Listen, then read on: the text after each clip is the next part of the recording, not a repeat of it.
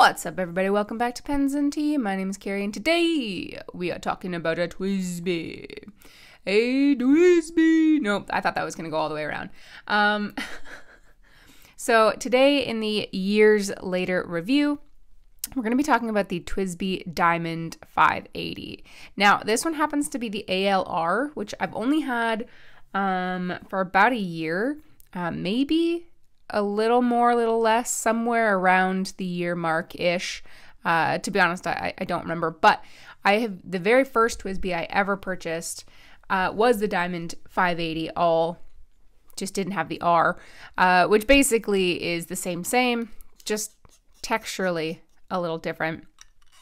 And that was one of the very first pens that I purchased back in 2015, I think. For those of you watching for quite some time on my content, you are already aware of the crazy arc that I have gone through with TWSBI, where I loved it, I hated it even more, I hated it even more than that, and now I like it. I don't love it, but I like it. I have no idea what the heck is on my desk pad. But I'm exceptionally picky, and I still have a lot of problems with TWSBI, but this is probably my favorite model that TWSBI's ever done. The AL, like the Diamond AL, I don't really care, to be honest, between the regular AL and the ALR. Whatever. I'll just say that, whatever. This doesn't bother me, this little like textured grip section here. Sorry about my nails. I had an accident and it ripped off my nail and it went beyond the thing, and you know, is what it is. I don't really care about that. I know some people do. Like anytime I watch Brian Goulet's content and they talk about this pen, he always mentions that Rachel hates this. And I really have no opinion one way or the other between this or the non whatever. I think that this serves a purpose, especially for people with like super slippery hands, because this is metal, so sometimes that can be slippery for people. It never was for me. I don't have oily hands. If anything, it's on the dry side, but it just doesn't bother me. But I really love the build of this pen. It does feel really nice in my hand. Like I said, the grip section doesn't bother me. It is nice and long. It does have a flare out that stops you. I've done a full review of pretty much every model that TWSBI's ever made. So if you want to check that out to get like the nitty gritty details, definitely go for it. But as I always say, like, I love the fact that you can fully take apart this pen. TWSBI encourages that, gives you all of the material to do so, which makes cleaning this pen a breeze. And that's why I like to have one in my collection, because then I can put some inks in it that I wouldn't put in other pens, like any shimmery stuff and things like that, because I can take this apart, clean it really well. I will say that TWSBI's feeds are garbage, not for flow wise. Well, actually most TWSBI's that I use are dry, which is part of the beef. This one is not, but their fins are just super brittle. So when you go to take the nib and the feed out, you got to be like insanely careful, because you can bend and snap the fins. That's really the biggest thing that I hate about TWSBI's pens, and I wish they would fix. They've fixed a lot of things, including old crack problems. You know, like they've fixed a lot of things about their pens, but that is something that I feel like they need to invest a lot of time and money into. I really like this color. This is the navy color. TWSBI comes out with 1 billion different colors every year. So if this one's not your jam, take a look at some others and then maybe wait, because they come out with different colors fairly often. The pen is nothing really to look at as far as the way that it looks. It just looks like a TWSBI. It is pretty known. It doesn't elicit any warm feeling. Like, it doesn't give me the warm and fuzzies to look at it. It doesn't make me mad. It just is what it is. This pen to me is a utilitarian tool. I don't use it because I love it. I don't use it because it makes me feel happy. I just use it because it's a tool. I use it for inks, like I said, like shimmering stuff that I don't typically use in any other pen. And I will use it when I travel because it's built like a brick house, and it's got some seriously good build quality, other than the flip and fins, and it does hold a pretty large amount of ink. So I don't have to worry about like refilling it or anything like that. But that really is the purpose of this pen for me, is just a utilitarian tool. It does have a steel fine nib. It's pretty darn stiff. So nothing about it. When I did my review of the Pilot Custom 823, then you know that I spent a good deal talking about the way that this pen makes me feel, and I can't explain it, but it just makes me feel like, it gives me the warm and fuzzies. It makes me feel amazing. It puts me in a happy, content mood when I hold it, when I use it. This does none of that to me. Like I said, this is just purely a utilitarian tool.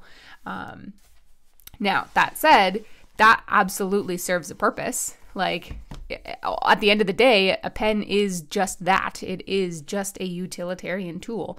I'm going to dip it into Pilot Iroshizuku Tsukiyo. So that's not a knock against it. It just, is what it is. So let's do a dip, shall we? Did I dip it far enough? Oh, yeah.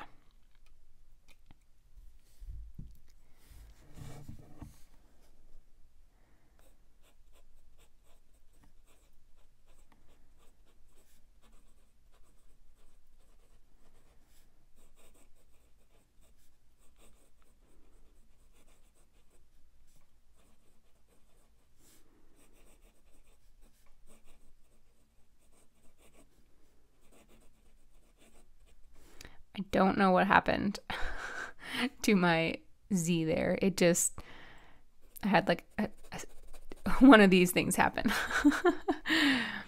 So this is the fine nib, and then again, Pilot Iroshizuku Tsukiyo. I love this ink. It's dynamite. TWSBI's nibs are very, very stiff. You can squeak out a little, but in your actual writing, it's a pretty stiff experience. This nib happens to be one of the best ones that I've ever had, which is why I've kept this one particular in my collection, and I probably will for a very long time. Like I said, I need a pen in my collection that is just a tool. I have a lot of pens that are special in one way or the other that makes me feel really, really happy and good, but I wouldn't want to have with me in all scenarios, you know what I mean? So sometimes you just need to have that tool, that pen, that it's not that you don't care about it. That's not at all what I'm saying. It's just, it's a pen to be a pen. And I'm glad that this one is that. Now, of course, I did dip this pen, so it's going to appear to be more wet than it actually is. Reverse writing feels like absolute garbage. It is scratchy as all heck, but regular writing is pretty darn smooth. But I have had some wildly inconsistent things happen with TWSBI. So, I mean, I've probably used a dozen different models of varying nib sizes, and I mean, this one's really the best that they've given. Typically, they're on the drier side. I really like this fine nib. This is a true fine nib, in my opinion. It's probably in between a Japanese fine and a Western fine. But this nib writes really well for me. There is some feedback. It feels slightly smoother than like a number 2, like a sharpened number 2 pencil. a little bit smoother than that, but this is the general vibes that it does give me. Of course, it also depends on how much ink you have flowing out of here, because obviously the more ink you have, the nicer it will feel. But I highly recommend putting a Iroshizuku ink into it because while they're not lubricated, these inks, I don't believe, they are generally pretty wet inks, well behaved. You can clean them out really nicely. I can't recommend these ones enough. My favorites are Tsukiyo, Shinkai, Konpeki, and Yamabudo, and Sakushi, if you can find it. That's their brown. They have stopped making it, but a lot of retailers stocked up before Pilot stopped making it, so you'll probably still be able to find it at some retailers. This one has never had any hard starts or skipping. I have experienced that on other TWSBI models, especially with the shimmery Robert Oster inks. Those ones are troublesome inks, more so than like Diamond or anything else like that. I think it's because the particulates are like just, I don't know, there's so many of them that it does clog up the feeds to me with TWSBI pens. But I've used like Diamond shimmers, J.Herbin shimmers, all that kind of stuff. And it's been fine in these pens. It's just the Robert Oster ones that I do have some problems with. But yeah, so overall thoughts years later on TWSBI is it's a good tool. Like I said, nothing blows me away. I'm not mad at them anymore. It's the middle of the road for me. It's just a pen. It's just something to get the job done. That's what it is to me. That said, like I said, I'll probably always have it because you do need a tool here and there. But do I recommend it? Yeah, I do. I think everybody should try a TWSBI because there are people who look at it and see more than just a utilitarian tool. So definitely well worth picking up if you haven't yet already. But let me know in the comment section down below, what are your thoughts about the TWSBI Diamond 580? Doesn't have to be the ALR version, could just be like the regular, the AL, anything like that.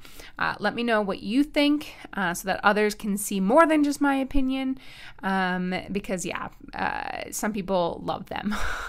Some people hate them like I used to. Now I'm just sort of indifferent about them. But those are my thoughts, and thank you for watching. Hit that like button and subscribe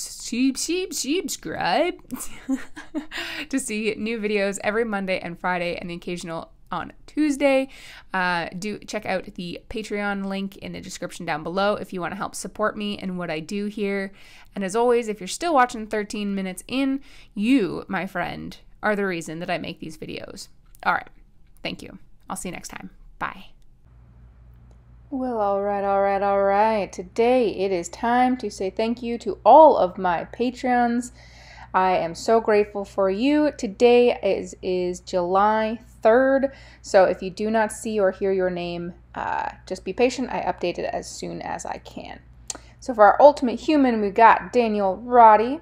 And then for my VIPs, we have Glenn Kelly, Joan Worthman, Brian Hunter, Aaron C., Luna Wolf Games, Bobby A. Bailey, Bass, Weilei Chang, Brian Law, Lucas Bell, Aubrey Madcourt, Marissa Calvo, Eric Lineman, Jessica Chow, Stephen Baldwin, Carol Lowry, Michael Simon, Sean Sturdy, Catherine Molina, Robert Myers, Bill Pemberton, Karen Epstein, Gretchen Peters, Subi1 Kenobi, Bianca Andrews, and DigitalTent.tech.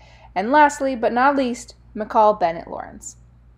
So thank you to everyone, no matter the tier you're in, whether it's bottom or top, does not matter. You all make what I do here possible. Thank you.